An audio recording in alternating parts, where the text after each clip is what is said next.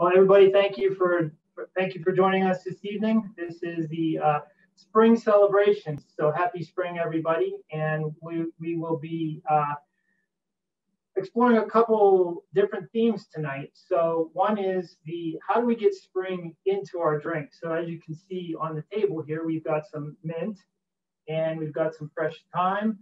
And we have, this is an actual rose, and we have dried rose petals. And all of these things are actually going to be directly in our drinks at some point this evening. So that's how you get spring into your drinks. And so it's actually more specifically about how to infuse things into your drinks. And so there are a whole bunch of different methods, and we're going to learn about all of them. Some of them take longer than others, but we'll learn about all the different ways that you can do that and bring some of these flavors into your drinks. So we've got drinks for the Kentucky Derby. So we've got two drinks. One is the mint julep, which is a classic, time-honored classic. And we've got one that's maybe not so popular because I made it up. It's called the Dark Horse. And so those will be our Kentucky Derby themed drinks. We've got some for Cinco de Mayo. So we have the Paloma, which is that's a very popular drink in Mexico, and an alternative to the proverbial margarita. So instead of making a regular margarita, which we've made in the past in different forms, we're going to make a breakfast margarita, which will be interesting. And that kind of breakfast and like the sweeter, lighter theme is going to lead us into our Mother's Day celebration. So we have two drinks for Mother's Day. We've got an Elderflower grapefruit mimosa and a Blackberry rose mule. And that's where you're going to see, especially on that Blackberry rose mule, you're going to see some of the more advanced techniques for how to get flavors into your drinks. And to round it out, we have some drinks just in celebration of spring itself. And some drinks that we have here go way back to about 100 years ago, so pre-Prohibition, and some of them remain popular into Prohibition, but they've got some spring theme to them. One is called Aviation, and the other is the Bee's Knees. So that will be our program for this evening. And before we start, as always, we'll do our topic of alcohol safety. So I'm very self-aware that there's nothing that I'm going to tell you that's memorable about a topic that's as serious as that. So I'm going to enlist the help of people who carry way more weight in this regard. So one of them is actually my daughter, Catherine. So when she was about 3.5, 4, preschool, she drew this picture, and it is quite obviously a bluebird. So for me, it represents happiness, because this is, how can you not be adorable? But, okay, you may ask yourself, what on earth does this have to do, other than the fact that a bluebird, or what looks like a bluebird to me, has to do with spring? So I'm going to let the other expert drive the point home, and that is Sergeant McCarthy. And so we'll see what he has to say about it. May I have your attention, please? This is Tim McCarthy for the Indiana State Police. Football fans, after the game, your #1 priority is getting home safe and sound. Please drive carefully, stay alert, and keep in mind the bad consequences caused by drinking, then driving. Remember, you'll never find that bluebird of happiness with too many swallows. So that is how the bluebird, that's how you make sure that you have the bluebird of happiness. Listen to Sergeant McCarthy and be aware of what you're serving people and what you are consuming yourself. All right. So we'll get to the methods that we have to infuse our drinks with some of these flavors and others. And so I'm going to do this in order of the most amount of time, so that it takes the longest to the most instantaneous that you can get. So depending on what you have time for and what you want to do, these are the ways that you can do it. So the longest time is infusion. So if any of you had watched the gin episode, we actually made our own gin by infusing vodka with juniper berries and a couple other different flavors. So it's almost like a tea bag concept, but it's cold. And so you just infuse it in the vessel or whatever, either the water or the alcohol that you're going to use, and you leave it for 24 to 48 hours. So that requires some lead time. Or the other thing that you may remember that we did is we did a infusion of triple sec with some chili peppers, and that turned out pretty well when we made hot margaritas. So again, about 24 hours, you break these chili peppers up, put it in a triple sec, and that's what you get, infusion. So a quicker way to get flavors infused into your drinks is to do a reduction. So this is, a baking technique that you I'm sure have heard of for you make glazes and so forth. So one of the drinks tonight, and it's the rose mule, Blackberry rose mule, requires rose syrup. So there's two ways to get rose syrup. You can just buy it on Amazon, and they do have it out there. I think they have like 8-ounce bottles or bigger bottles. You probably would need much more than that unless you're making a lot of drinks. The other way is you can actually make it, and that's what we did this with our batch of rose syrup. And there's the end product. There's what it looks like when you're done. It's a red concoction, and it's got a lot of sugar in it. It's very sweet, and you can see it's almost like syrupy because it's done by boiling water. So, and I'll show you at least now how that works. So you get rose buds, and this is what they look like. And you put them in water with sugar. So depending on what volume you want, you're going to use a 2-to-1 volume of your water to your rose petals, and an equal amount of sugar as your water volume. So if you want to do 1 cup of water, 1 cup of sugar, and a half a cup of rose petals, that's going to reduce down, and you're going to get about 1/4 to 1/3 of the volume. So you're going to get maybe this much. Which is maybe 1/4 of a cup, 1/3 of a cup, if you do 1 cup of water, 1 cup of sugar, and a half a cup.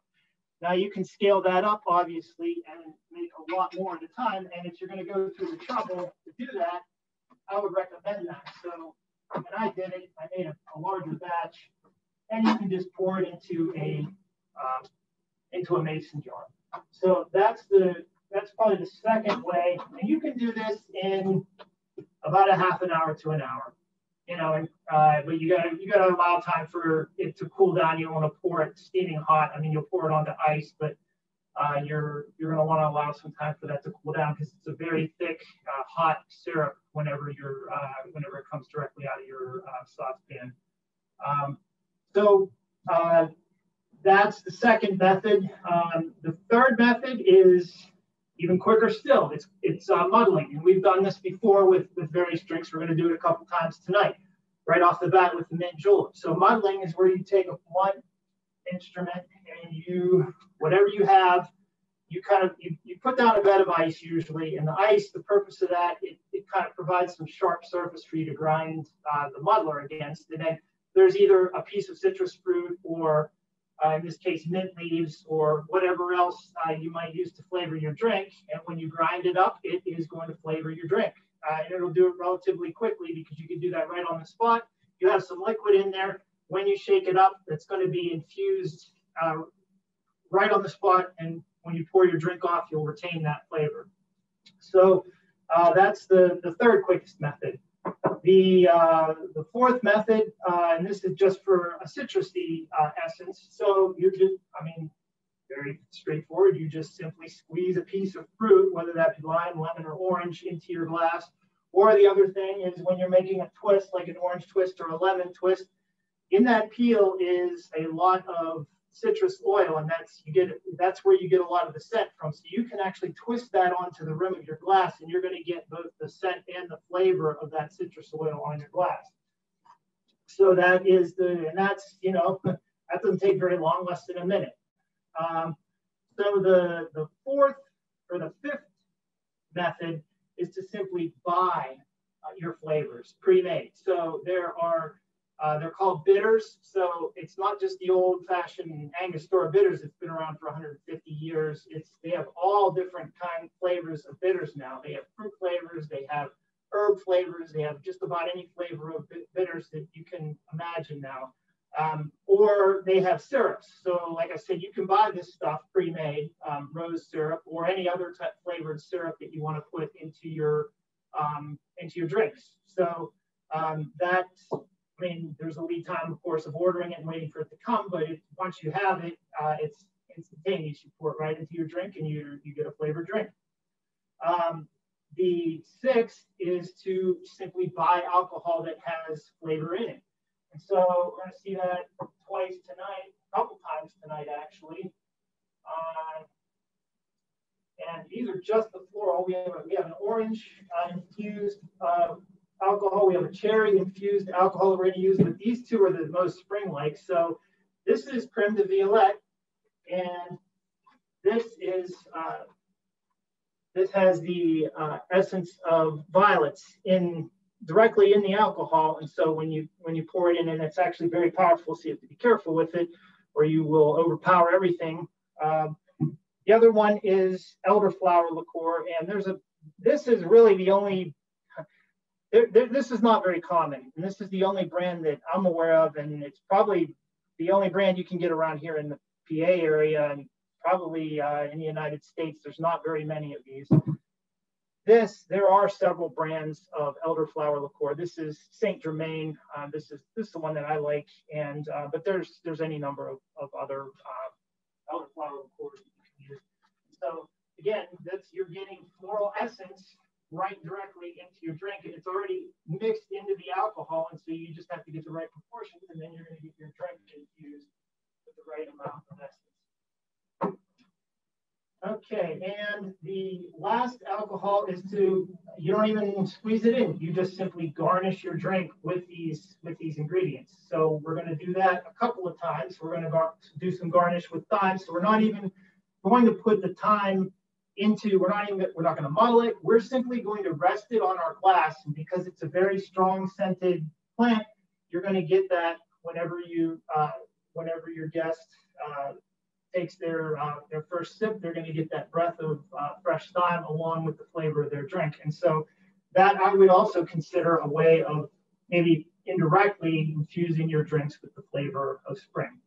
So there's probably some others that I've missed, but those are the main ones that I'm aware of, and the relative time that it's going to take you to do that. So spend a little bit of time up front with that because we're going to see these techniques on almost every single drink that we make this evening. So the first one is the mint julep, and this is a fun one to make.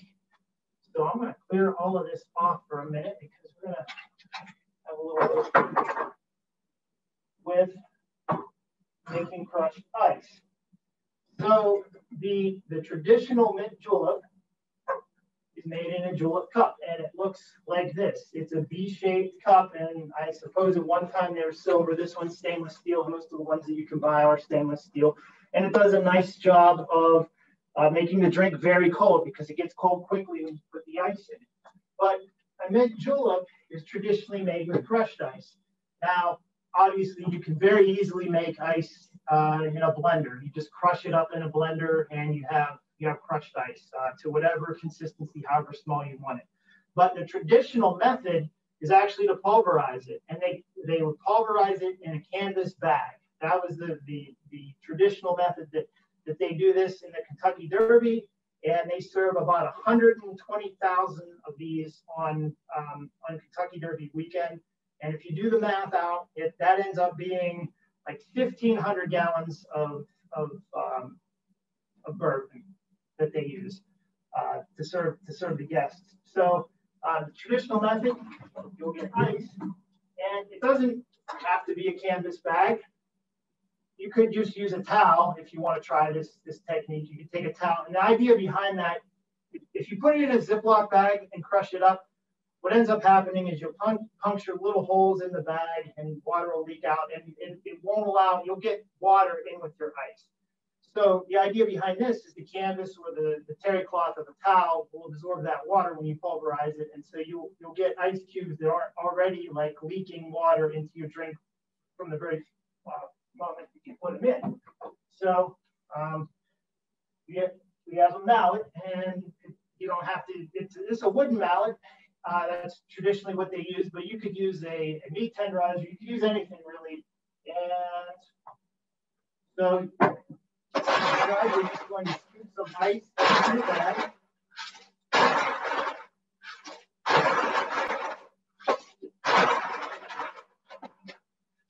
And this one has a little thing where you can tie it so it doesn't fly out whenever you're smacking it with your hammer. And you start. I'll move some things here.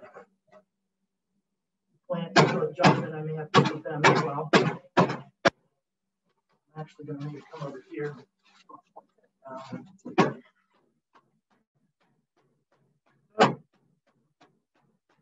Depending on how fine you want your ice to be crushed. I mean, if you want it crushed like a snow cone of ice type thing,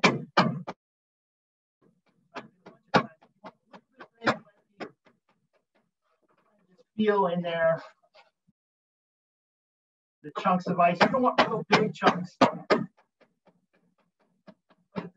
don't want ice dust. And this is actually the opposite of some of the other ice we're going to use this evening. We have some ice that are in bigger cubes and spheres, like those big giant ice cubes that you see some bartenders use. The idea behind them is to melt slowly, cool your drink over the course of like an hour. This is completely the opposite. What we're doing here is we're going to cool this drink down very quickly. And we don't really, I mean, it will water your drink down quicker, but we have a fix for that.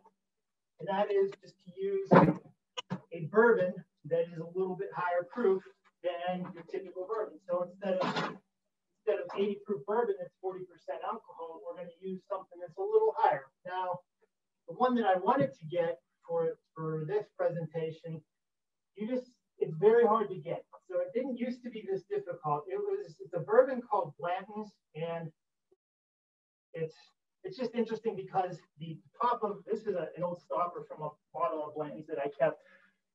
They have horses in positions. So they have 8 different poses that correspond to the horse's gait.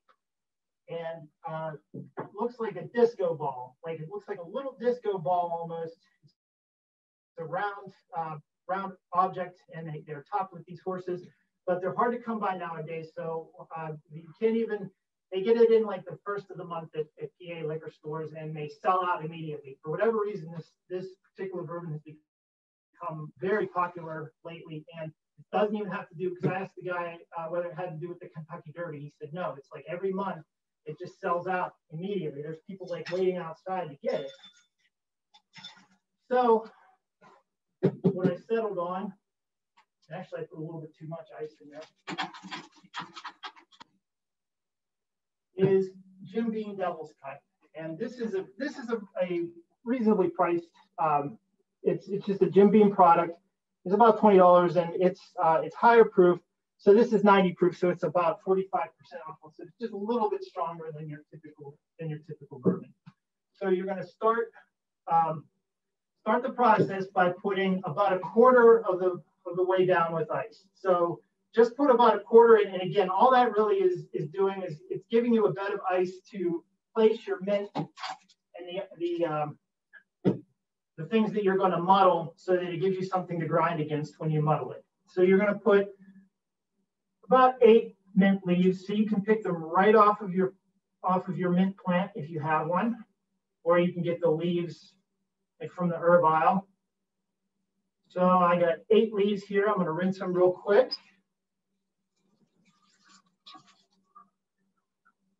And I'm going to put them in the bottom of our, on top of the bed of ice that we have in there. And the other thing that you need for this is about a half an ounce of simple syrup. And Again, simple syrup is extremely easy to make. It's just a 1-to-1 ratio of sugar to water. And you heat the water a little bit on the stove top. It only takes a few minutes. And then you have simple syrup. Or you can just buy it. This is available at the liquor store as well, just as a product they sell. So about a half an ounce will go in there.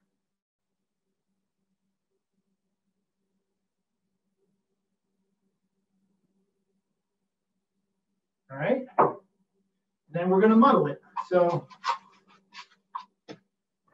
you're going to take your muddler and you're going to just crush those leaves as best you can. And it's going to mingle with the sugar and the ice.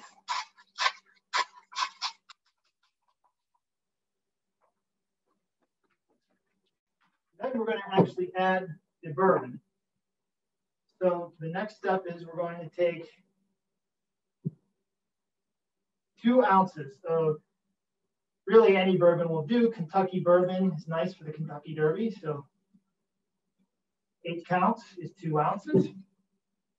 And at that point, you are going to have, you're going to add some more ice. So that's why when you make your ice, make a bunch of it, because you're going to fill this all the way up. You're going to pack it as tightly as you can.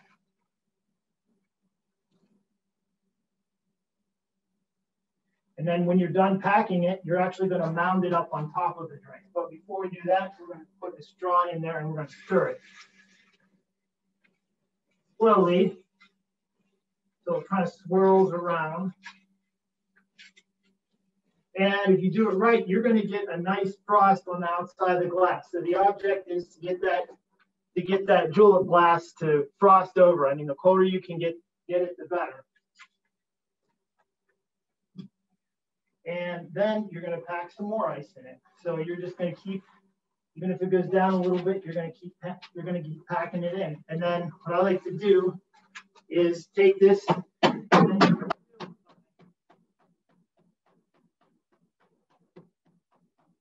almost like a snow cone consistency. And then you can get like an ice cream scooper and scoop the rest on top and almost make like a mound on top like that. And then you get to have fun with the garnish. So your drink is essentially ready, but you're still going to garnish it.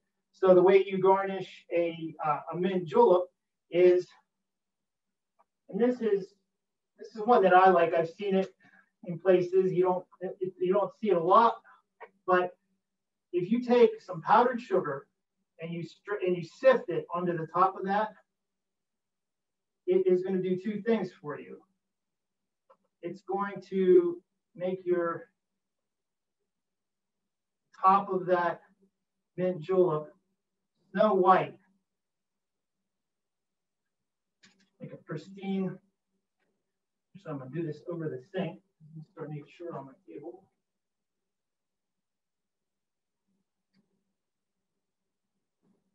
So it gives you a nice pristine snow cap of ice and powdered sugar. And it will, as the drink melts eventually, or if you go for a second helping with bourbon, you already have your sweetener mixed in, because that powdered sugar will find its way into your drink and make it even sweeter at some point in time. And then the next thing you're going to do to garnish it, of course, is to add a mint sprig. And what you'll see a lot of bartenders do is they'll take this and they'll smack it over the back of their wrist, or they'll stick it and they'll kind of smack it with their hands a couple times. And that releases the oils in there, and it wakes the mint up, and so you can garnish with that. And since I've got my little Blanton's figure here, I might just push this into the top of my drink, and we'll have a little course in addition to our mint sprig to garnish our drink with. So that is a mint julep.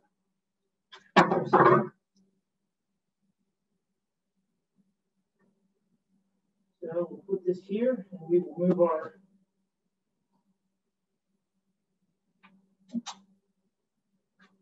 We'll move our thyme out of the way for now. And we'll move our mint for now. We'll use this later.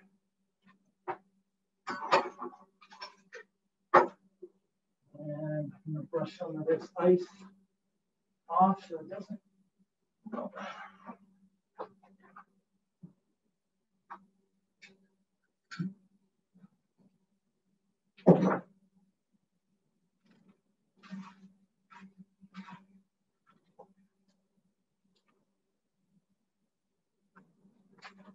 Okay. So our second drink is called the Dark Horse. And this one is relatively straightforward. And we've seen something similar before. There was a drink that we did called a Gold Rush. And it was these are all variations on the traditional whiskey sour. So in a traditional whiskey sour, you've got lemon juice and sugar in the form of simple syrup that you use to sweeten and add citrus to your bourbon or your whatever whiskey that you're using. In this case, we use bourbon again. So the alternative to that is you can use other sweeteners. So if you use honey, which is what we did in the Gold Rush, and we used Irish whiskey, so it ended up being a very blonde concoction, very light. So honey and Irish whiskey bourbons, they tend to be darker. And in most cases, they actually put caramel color into it. So unless you age whiskey for a very long time, like 12 or 18 years, something like you would see with a Scotch, it doesn't really get this dark normally. So there's some caramel color in here. So it's going to be darker if we use a darker bourbon like that. And we're going to use either dark syrup, dark corn syrup, or molasses, which is what I'm going to use because I like the taste of molasses. You could also use maple syrup if that's what you like. I think at one point when we did the whiskey episode, someone in our group used maple syrup, and they liked that for a different twist on a whiskey sour. So in this case, we're going to use molasses. But what you have to do is you got to cut it again 1-to-1 with water, just like you would with sugar. So you pour half molasses or corn syrup, Karo corn syrup, dark Karo corn syrup, half water, and you almost don't even need to heat it, but you could heat it in the microwave for 30 seconds, shake up your glass, and this will stay like this even when you refrigerate it. It's not going to settle out. It's even easier to make than simple sugar. So that's the other ingredient that we're going to use in the Dark Horse. So we're going to start with our shaker this time, and we're going to fill it with ice. So I'm going to get some ice out here.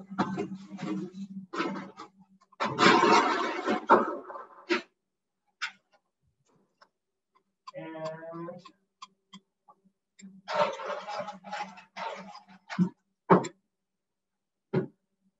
so we're going to use, again, 2 ounces of bourbon.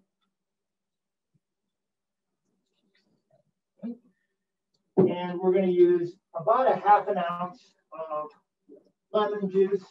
So I want to just fresh squeeze this, and because it's hard to pre-pour lemon juice, I'm going to measure it. I'm just going to squeeze this out and get a ½ an ounce.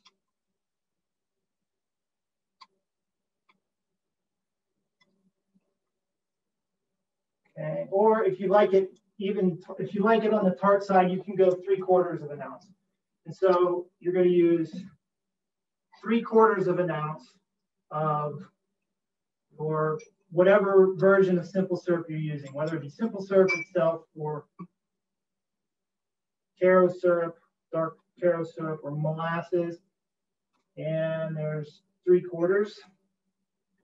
So again, if you like it on the tart side, you can balance it out and do 3/4 and 3/4. If you like it sweeter, do it this way and only put a ½ an ounce of the lemon juice. And then you're going to mix this up. And when we're going to use a large cube. Remember I mentioned those different geometries that you can use. These are the oversized ice cubes. They have special little molds that you can use to make spheres or cubes. So we're going to put a large cube in here, and logic behind that again is it slows down the melt rate of your drink, so you can sip this drink for a good half hour before you get anything noticeable in terms of dilution in your drink. So pour this in, and you can see this is pretty dark. So we've achieved the color effect that we're looking for here on the dark horse. And what you'll see a lot of bartenders do, especially with these large cubes, is they'll put a little squiggle of some sort of syrup. So in this case, I'm using the corn syrup. And I'm just going to put a little bit on there, and that's going to float on our ice cube. It'll probably even stick to that ice cube. Eventually, it'll plunge into your drink and make it sweeter. But this is the finish of our dark horse. And my lens garnish is not cooperating. Lens doesn't like it. We're putting in the Jim Beam product. All right. So the third one that we're going to do this evening is we're starting to get into our Cinco de Mayo celebration. So this is the Paloma. So instead of doing more margaritas, we're going to get into a different type of drink. So the Paloma, we're going to see some similar elements to the margarita. So the first thing we're going to do is we are going to garnish the glass with salt, just so we've got something similar. So we're going to rim the glass, but with some salt, margarita salt. But we're going to use a tall glass for this one. So this is a little bit drink. It has a little more volume in it than a margarita, so a little more juice. So we're going to use a taller glass because we're going to need a little more space. So we're going to start with that, and then we're going to squeeze half an ounce of. And again, we're going to measure this. It's hard to squeeze like you would a pre-pour. So we're going to use a half an ounce of lemon juice or lime juice. I'm sorry.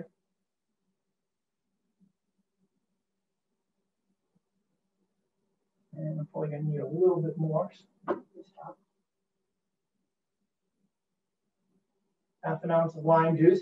And then the real star of this drink is grapefruit juice. So you can use fresh squeezed grapefruit juice.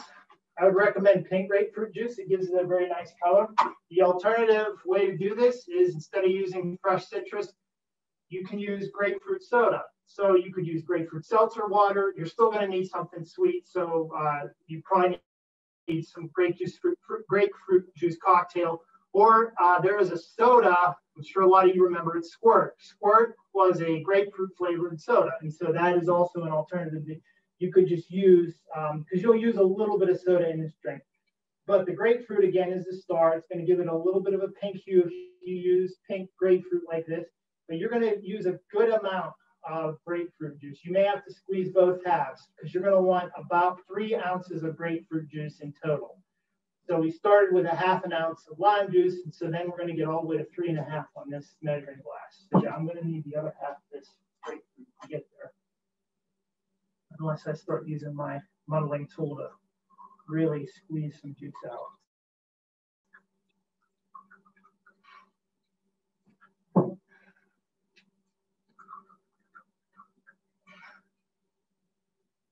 Okay, so we've got 3.5 ounces of juice total here, half an ounce of lime. And so you're going to start in your shaker again, so we'll rinse it out. Some ice. We'll put our juice in there. And then you're going to need 2 ounces of tequila. So that's 8 counts. So here's our tequila. 1, 2, 6, 7, 8. And then we're going to shake that up, get the flavors to melt.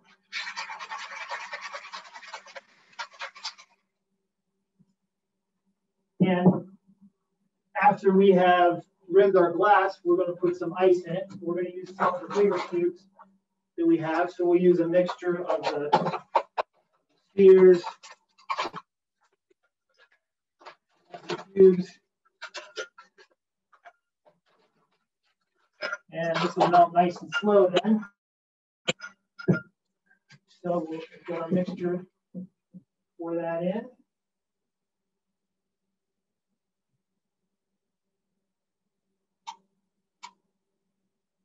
Hear it cracking, it's nice, fresh.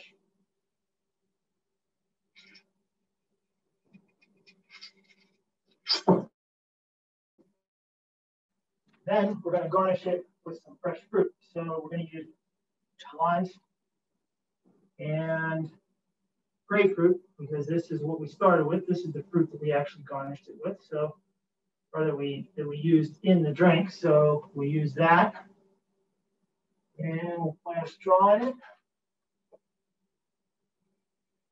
And we have our Paloma. So mint julep, and by the way, this mint julep is now you can see that not just condensed water, it's actually like a layer of ice that you can chisel away. So it's working well. Our julep glass is doing its job. There's our Paloma, our dark horse.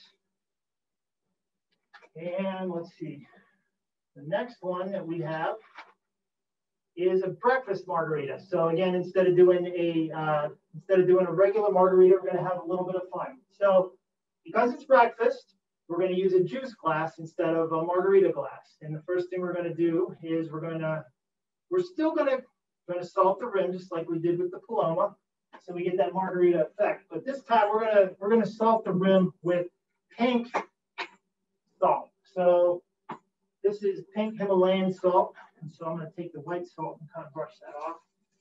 And we're going to use pink salt instead.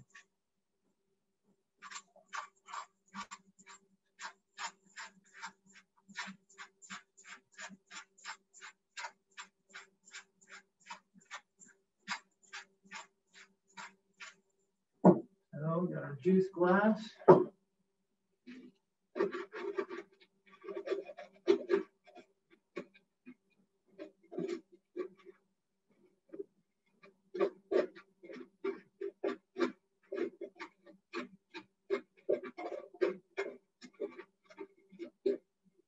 All right, so we got a nice pink rim on there, and we are going to have our shaker. So we will rinse out our shaker again.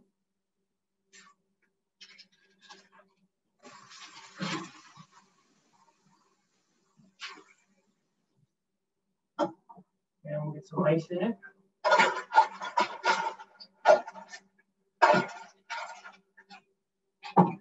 And in there, we're going to put 2 ounces of tequila to start out with. So 8 counts. 4, 5, 6, 7, 8.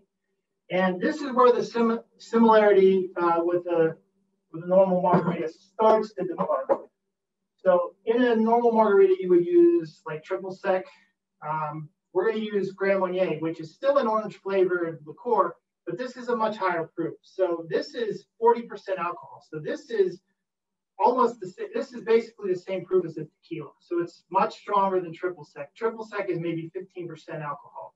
So there's your difference. So this breakfast drink does actually have quite a punch. This is probably 2.5 to 3 servings, standard servings of alcohol that we're putting in this drink. So 1, 2, 3/4 of an ounce, so 3. All right, and then you have a choice. You can use fresh squeezed lime juice, or you can use Rose's lime juice. So Rose's lime juice is sweetened lime juice. That's what you would typically see in a margarita served in a restaurant. Is you'd see something like this. So this is an option, or you could use squeezed lime juice. So you could have you could squeeze about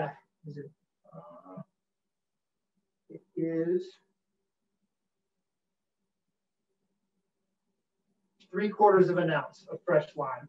So got this. 3/4 of an ounce of lime and a little bit of simple syrup. And what you'll see a lot of times when you have a margarita themed drink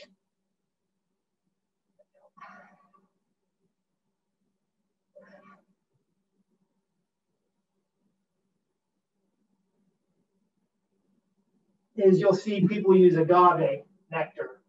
I don't have agave nectar, but I'll use the simple syrup. So you have the simple syrup here a second ago. There it is.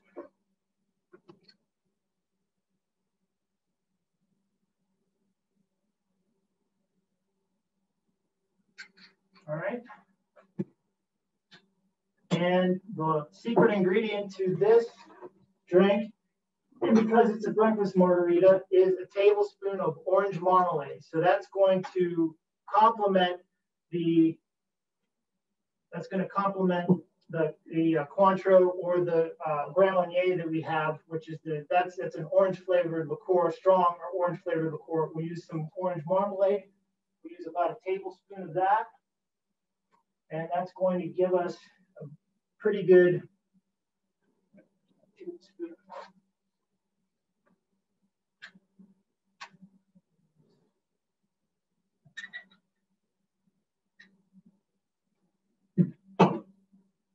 And when you do this, when you mix this up, you can strain it. You can use a strainer because in the orange marmalade, you're going to get little flecks of orange. I personally like to have that in the actual drink. So let me get shake that up. We'll have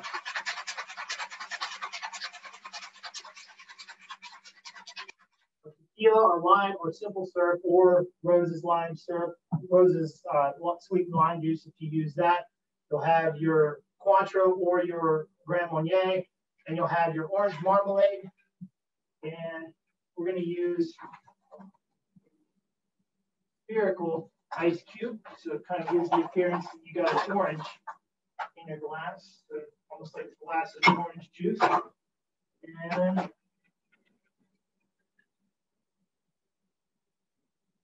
John, say how much simple syrup you used. You never said.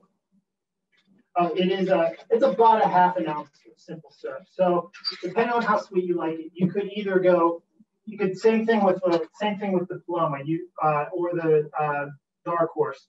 You can, if you like it on the sweeter side, you lean more towards the simple syrup. If you like it on the tart side, you lean more towards your citrus. So in this case, I used more lime. I used 3/4 lime and ½ ounce of the simple syrup. So it's leaning toward the tart side. But if you want it sweeter, you could do 50-50 or even flip that ratio and go 3/4 of the simple syrup and ½ ounce of the fresh lime juice.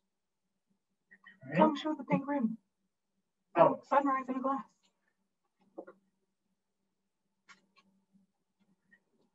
So yeah, it's a very breakfast tasting concoction and a very breakfast looking concoction.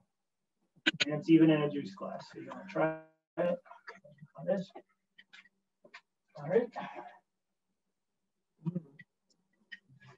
Okay. So the next two drinks are getting into our Mother's Day drink. So the next one on the list is the Blackberry Rose Mule. So you're going to in a glass. So you're going to start with probably just use like a highball glass, like a short glass. You're going to start with that, and you're actually going to make, instead of in the shaker, you're going to make this drink directly in the glass.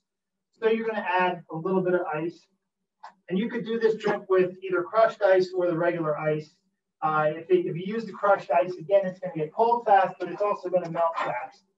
So we'll use some regular ice here, and you're only going to want to start out maybe to just put a quarter. Again, when you're doing muddling, which we're going to do in this drink, you're going to only want to start out with maybe like a quarter of a glass of ice to muddle your ingredients against.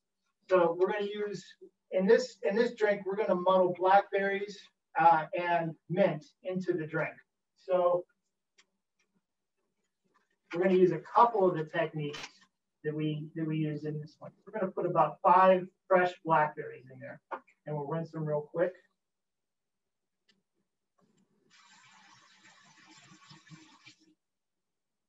Put these directly in the drink, and we're going to get our mint again, and we're going to get 5 to 7.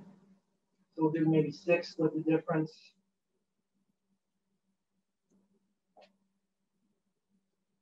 Mint leaves, rinse those. And we'll put those in there.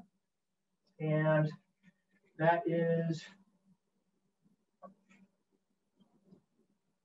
okay, so in addition to the ingredients to muddle with, we're going to put some lime juice in there. So we're going to put some, again, we're going to put a 1-to-1 ratio of simple syrup and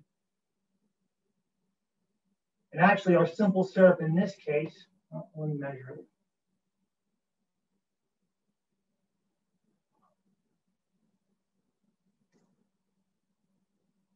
One more line.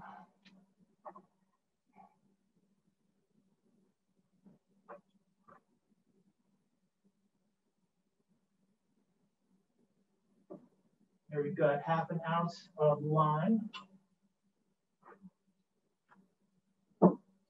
And then we're going to put in our rose simple syrup. So this is what we had made ahead of time. So you saw how we boiled the sugar and the water and the rose, the dried rose petals. We got a reduction in syrup, and we're going to use about 1/2 ounce of this. So instead of regular simple syrup, we're just going to substitute this as an ingredient. And this is going to give our drink the infusion of those rose petals. And also it's going to sweeten it as well. So this is what's doing the work along with the drink, or along with the blackberries and the mint in this drink. So once we've got all of that in our glass, we are going to muddle it. So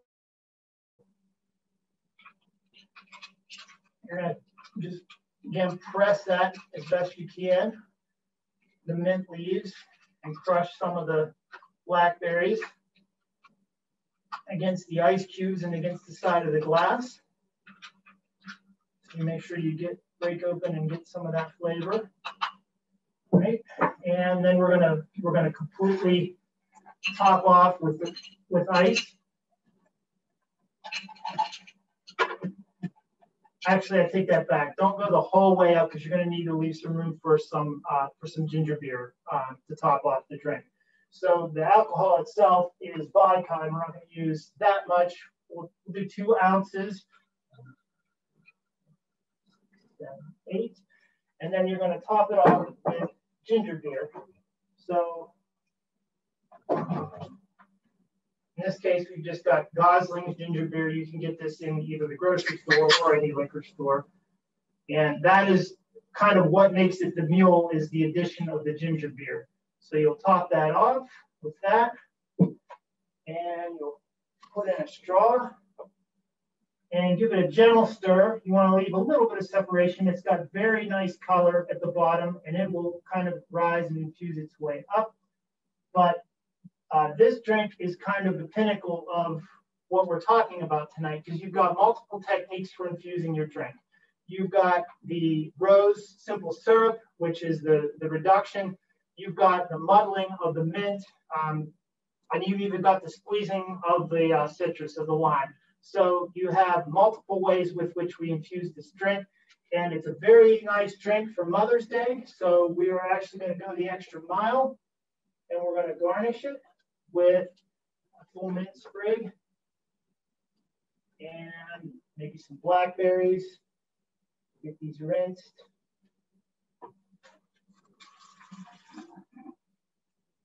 So we'll garnish the top with some blackberries. We'll get a mint sprig. And we'll even put a rose in it for our mother. So there is a drink that's truly worthy of Mother's Day.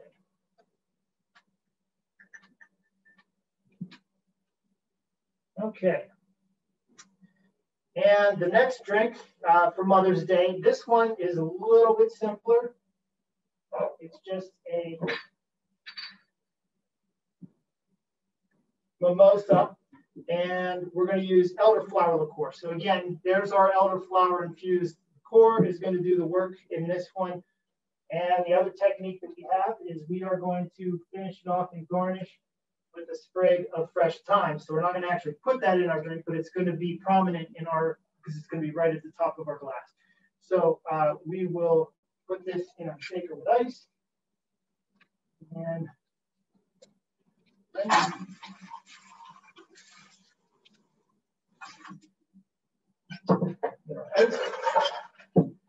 and we're going to put in 1 ounce of this, so 4 counts, 1, 2, 3, 4. And then we're going to use 2 ounces of fresh squeezed grapefruit juice. So we're going to need this half, and we're probably even going to need to cut some more. So we got another one here.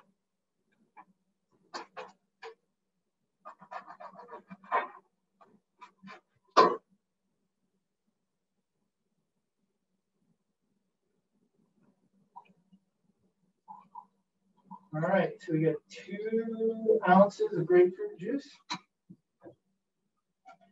And we're going to shake this up.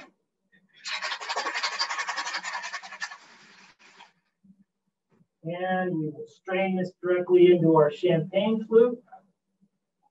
And again, it's going to give us a nice pink hue, very appropriate for Mother's Day. It's a very light, fruity drink. It's even appropriate for a brunch. And we are going to top it off with either some Prosecco or champagne. So we'll open that. And that's another reason why this one's good for a Mother's Day celebration.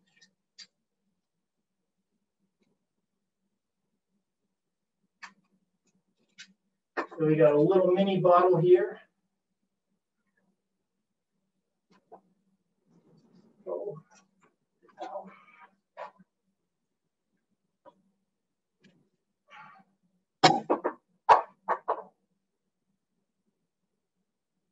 So we'll top it the rest of the way with some champagne, Prosecco,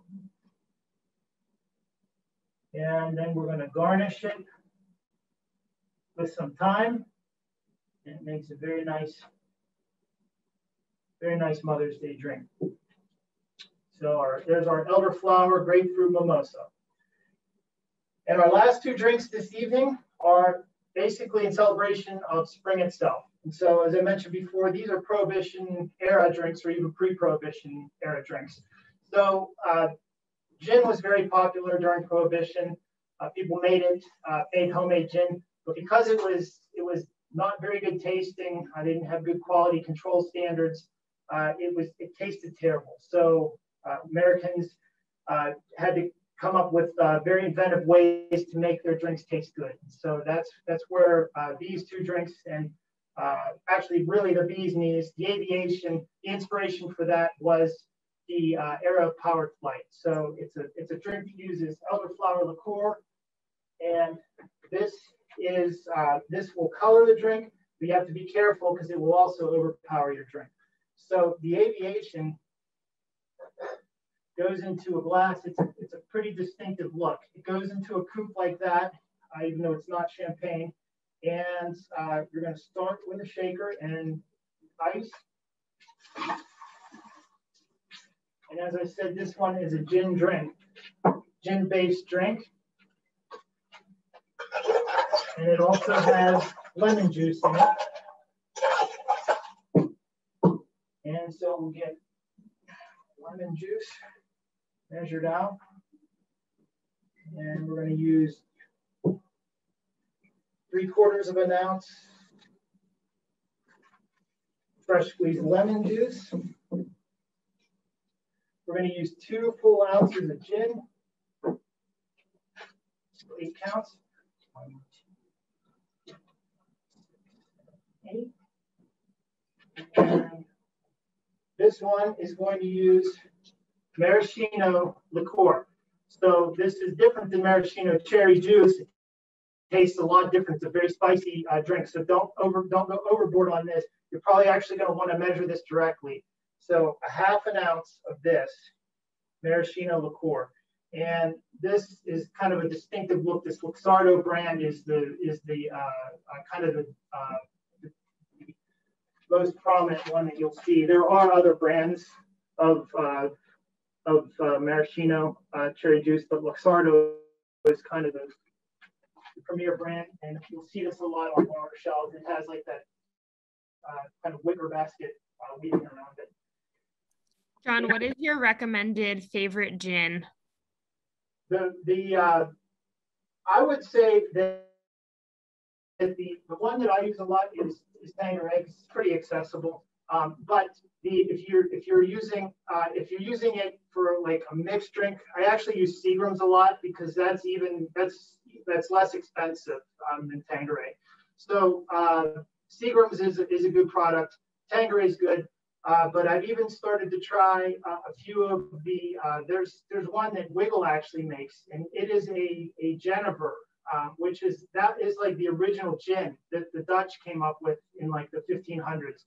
And they have, so there's all these different, there's been like almost like a renaissance in gin in the past decade or so, where they're branching out into flavored gins, into older styles of gin. So London dry gin is like 90% of what you'll see on the shelf. This is a London dry gin, but like these older versions of gin that you see now are what has been popular in the past couple of years. So those are also very good too. So I would recommend trying them. If you want to get away from something from like a London dry gin, check out like the Wiggle Genever that they have out there.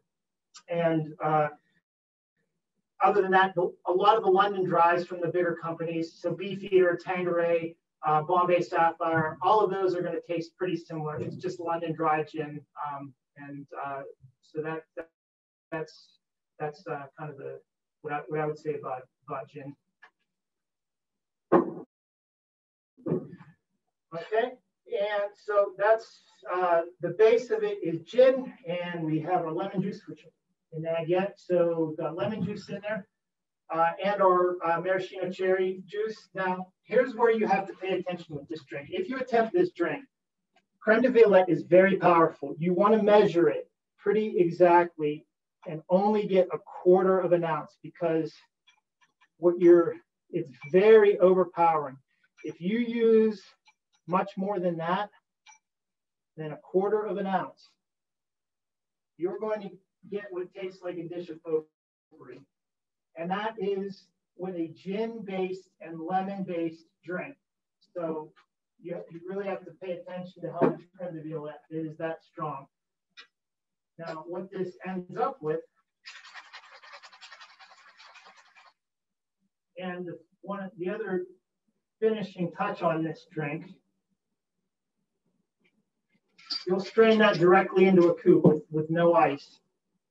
The finishing touch on this drink is a Luxardo cherry. So again, this is the same brand, and these are a little fancier than the maraschino cherries that you get in, like on the grocery store shelf. But I guarantee you, they're definitely worth it. These are the type that I would put up with a mediocre drink just to get the cherry afterwards, because they're tasty. So you're going to skewer one of these, just one in this case, right through the center, and you're going to push the cherry all the way into the center and just balance it on the end of your glass. So it's going to kind of just rest on the rim of that glass like that. And that is what the Aviation looks like. And the origin for that is, this was in 1916, this was invented. And Aviation was inspired by exactly that, the start of powered flight. And this is where we started to enter the golden age of flight. People started flying. So the inspiration was, it looks like a pale blue sky.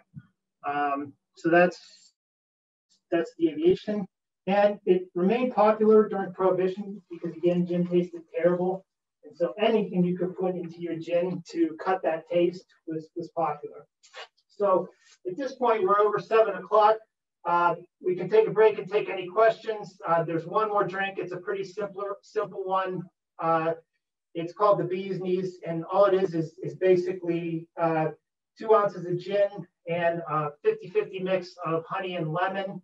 And that is going to give you the bee's knees. So that one is definitely a Prohibition, pre and post Prohibition era drink, because when you mix the bee's knees, or when you mix the honey, that would cut the taste of the bad tasting gin along with the lemon.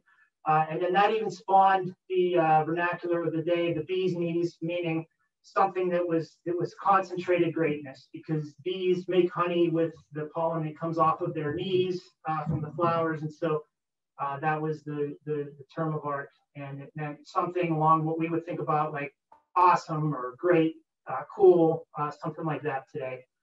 So if there's, I'll kind of pause and see if there's any questions.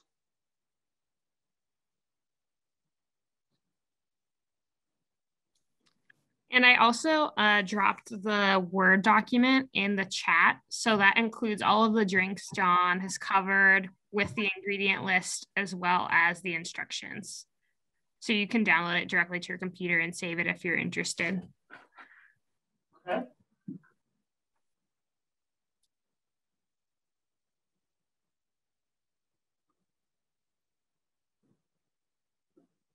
Okay, well, if there's not anything else, I'll kind of end there. And happy spring, happy Mother's Day, happy Cinco de Mayo.